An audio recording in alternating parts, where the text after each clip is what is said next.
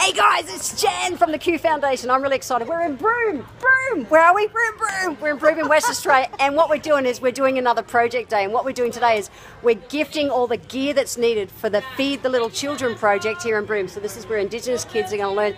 It's their feeding program. So they keep them in school and they feed them and stuff. So totally in lines with our charity, the Q Foundation. So we're shopping. What have we bought, babe?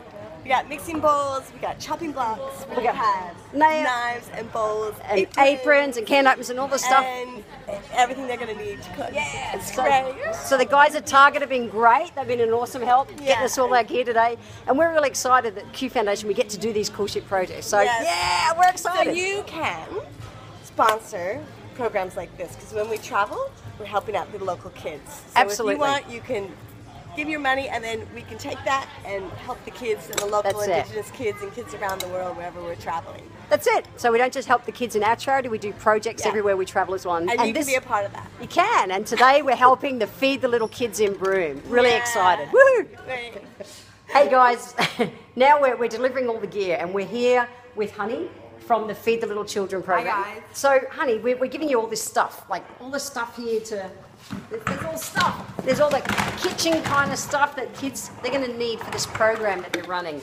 There's tea towels and there's wooden spoons, there's jugs and bowls and knives and all the stuff. So Honey, tell us a little bit about the program. What's all this going to? This is actually going to help children learn how to actually fend for themselves and help learn how to cook.